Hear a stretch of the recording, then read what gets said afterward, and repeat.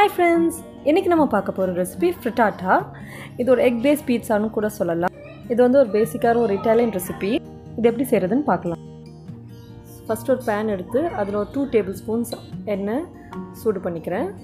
Next வந்து ஒரு 1/4 cup கிட்ட உருளைக்கிழங்கு எடுத்துர்க்கேன். சோ நீளமா வெட்டி வச்சிருக்கேன். அதுல இது சேர்த்துட்டு ஒரு half குக் ஆற வரைக்கும் வதக்கி விட்டுக்கலாம். நெக்ஸ்ட் வந்து கேரட்டை நீளமா வெட்டி வச்சிருக்கேன். ஒரு 1/4 கப் எடுத்துர்க்கேன். அதையும் இதில் சேர்த்துக்கோங்க. சேர்த்துட்டு ஒரு 2 minutes வதக்கி விட்டுக்கோங்க. ஸோ உங்களுக்கு பிடிச்ச காய்கறி எல்லாம் இதில் சேர்த்துக்கலாம். பச்சை மிளகா 2 எடுத்துர்க்கேன். அதையும் இதில் சேர்த்து அந்த வாசனை போகிற வரைக்கும் வதக்கி விட்டுக்கோங்க. அடுத்தது முட்டைக்கோஸ் எடுத்துர்க்கேன். அது ஒரு 1/4 கப். அதையும் இதை சேர்த்துட்டு லைட்டாக வதக்கிக்கோங்க. ஸோ இதெல்லாம் ரொம்ப நல்லா வதங்கணும்னு இல்லை. நெக்ஸ்ட்டு வெங்காயமும் சேர்த்துருக்கேன். ஒரு 1/4 கப் வெங்காயம் எடுத்துருக்கேன். அதையும் இதில் சேர்த்து லைட்டாக வதக்கி விட்டுக்கோங்க. அது தேவையான ஒரு உப்பு சேர்த்துக்கோங்க. நெக்ஸ்ட்டு ஒரு 1/2 டீஸ்பூன் மிளகு பொடி, 1/2 டீஸ்பூன் கரம் மசாலா,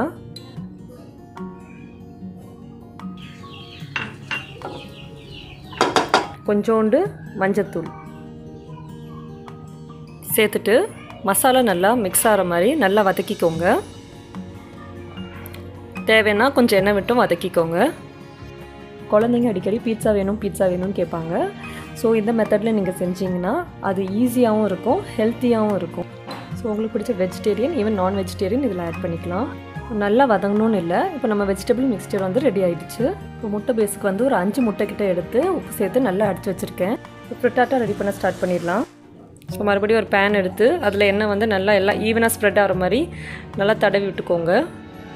அடுத்தது இந்த அடித்து வச்சுருக்க முட்டையை அதில் சேர்க்க போகிறேன். அந்த எக்கோட பேஸ் வந்து எவ்வளோ திக்காக வேணுமோ அந்த அளவுக்கு நீங்கள் முட்டை கூடுதலாகவும் சேர்த்துக்கலாம். உங்கள் பேனோட அளவு பொறுத்தும் இருக்காது.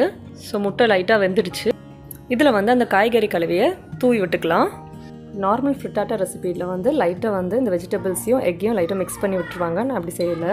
துருவின தேங்காயும் கொஞ்சம் சீஸ் இதில் சேர்த்து பேனை க்ளோஸ் பண்ணி வச்சுக்கோங்க. இதை வந்து அவன் யூஸ் பண்ணி குக் பண்ணிடலாம். ஃப்ளேம் வந்து சிம்லேயே இருக்கட்டும்.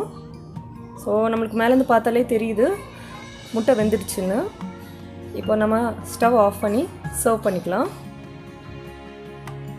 ஸோ நான்ஸ்டிக் பேனாக இருந்தால் நீங்கள் ஈஸியாக சர்வ் பண்ணிக்கலாம். அந்த பேஸ் விட்டு அவ்வளோ அழகாக வெளியே வந்துடும். ஃப்ரிட்டாட்டா ரெடி ஆகிடுச்சு. இன்ஸ்டன்ட் பீட்சான்னு கூட சொல்லலாம் இதை.